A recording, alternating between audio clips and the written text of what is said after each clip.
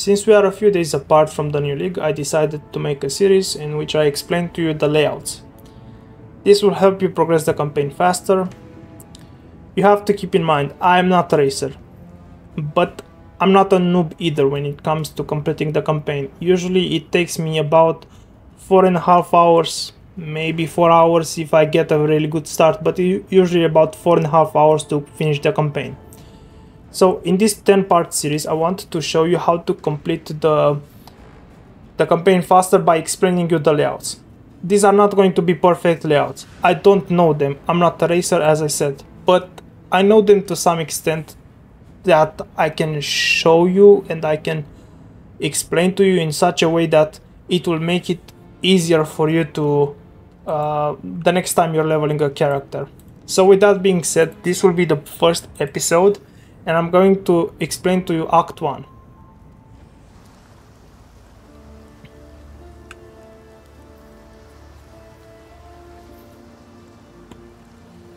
In Act 1, Twilight Strand, just keep to the right, keep it to the shore and you're always going to get to the hillock quite easily.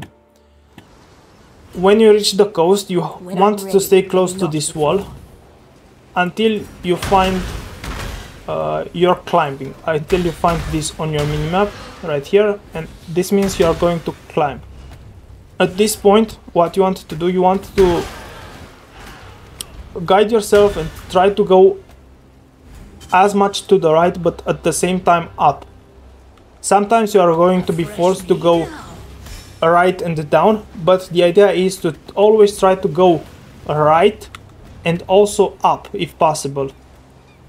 Like, look just how little on my map it's discovered just by doing that. Let's show you Tidal Island. Tidal Island, you're always going to go left. If you don't see this right here, so this is a perfect example.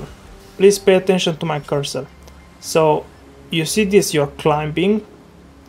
If the distance from this point to the wall on this side, it's the same as the distance from this point to the wall here, that means you have to turn. But since the distance from this differs from the distance to this, you can keep going in this direction.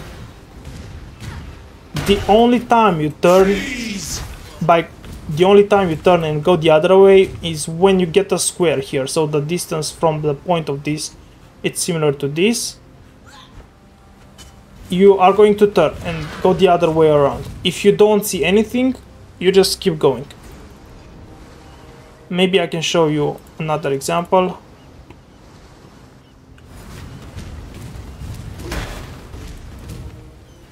So right now, it's the same example.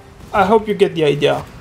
If you are going to see a square, something that resembles to a square, the distance would be the same. Then you have to turn and go the other way around. But for the most part, no. In the mudflats, usually the quest items are going to be either in a curved line, slightly curved line, in a straight line, or in a triangle. For the most part, what you have to understand is the position of the entrance. Because the entrance is facing downwards, it means that the exit is going to be far to the right. Always. Like this.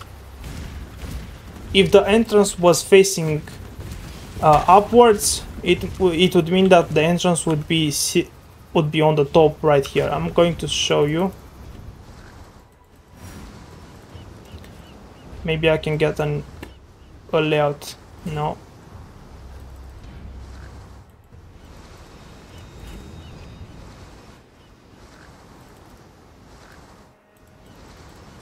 When I'm ready.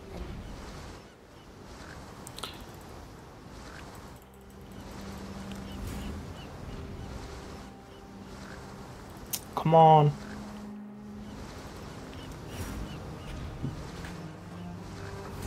So now the entrance is facing upwards, so the exit will be somewhere top here. don't know exactly where, but it's going to be somewhere on this. Let's see. So the exit, no, this is the fetid pool, so it would be the last exit, which is not that common, but it's going to be on the top. It's going to be on the top. Usually it's somewhere in this area. Now, when it comes to the Roa nest, I'm going to show you. There is some water around them, and if you follow the water, oftentimes it will lead you to the next nest. But sometimes it can lead you to a boss, like in this case, or it can lead you to the water. Let's see.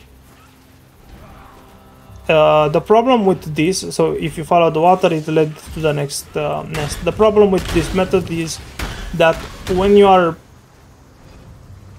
playing the game, you're not necessarily paying attention to that, and can result in you dying. Submerged Passage. What you do at Submerged Passage, from the waypoint, you usually try to go down and then in a straight line, and try to keep it in a straight line to the best of your ability, and most of the time you're going to reach this bridge. The moment you have reached the bridge, you place a portal, because after you take the waypoint for the prison, you want to return to kill the Dweller of the Deep, and I'm going to show you. So now let's go to the Flooded Deeps. The way you are going to find the Dweller of the Deeps is he is always going to be at a 45 degrees angle from the entrance. Now you progress the map a little bit and see where it leads you. So most likely it will be somewhere in this area, because this is where the map leads. Let's see. So I'm guessing this will be the Dweller of the Deep. If you look at my character here, and the entrance is going to be a 45 degrees angle.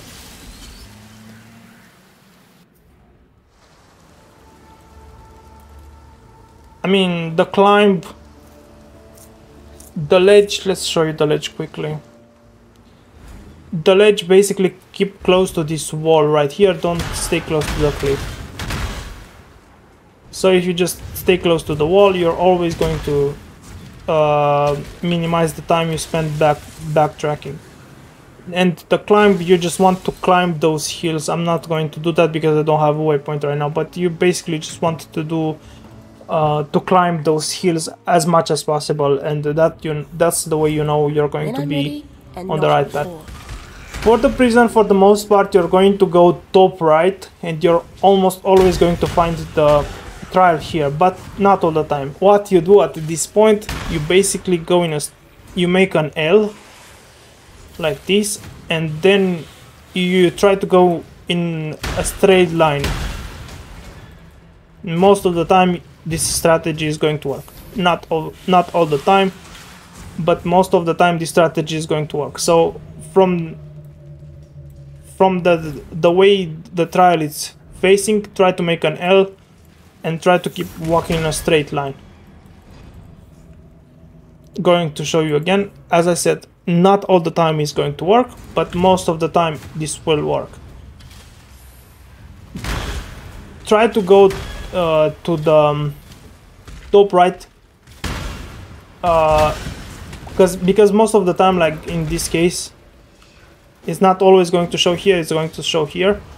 Now I'm going to make an L like this, and I'm already seeing the point for the new zone.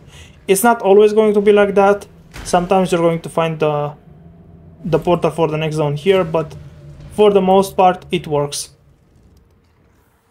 Upper prison, honestly I don't know this layout well.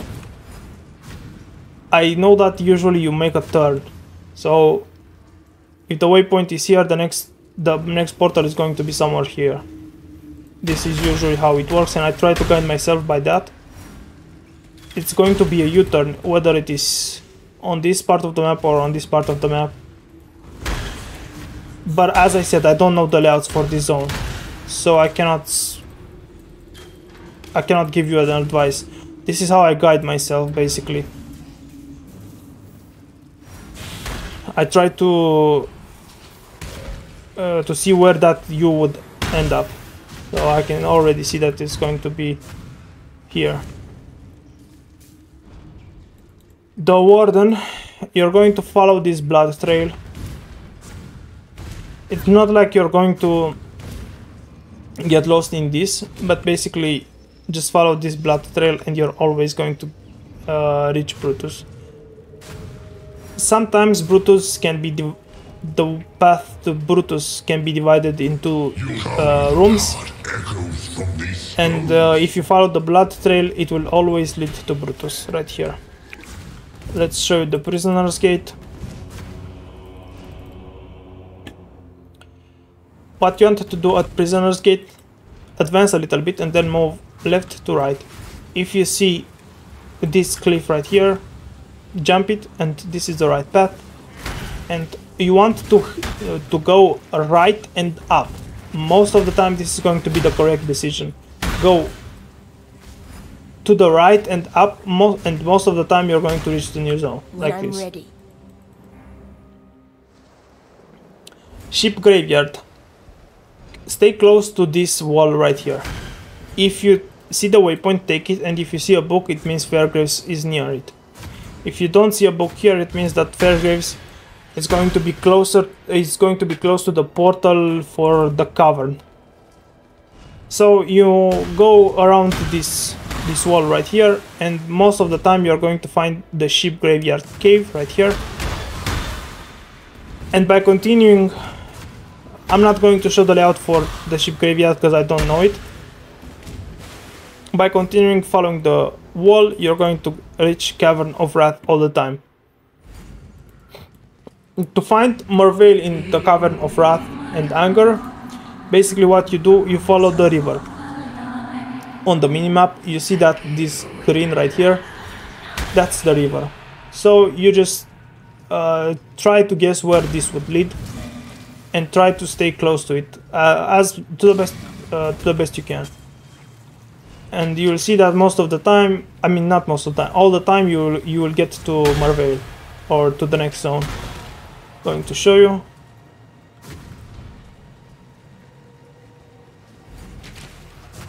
I'm still close to the water, and there's a new zone, and Cavern of Anger, it's the same thing. This was Act 1.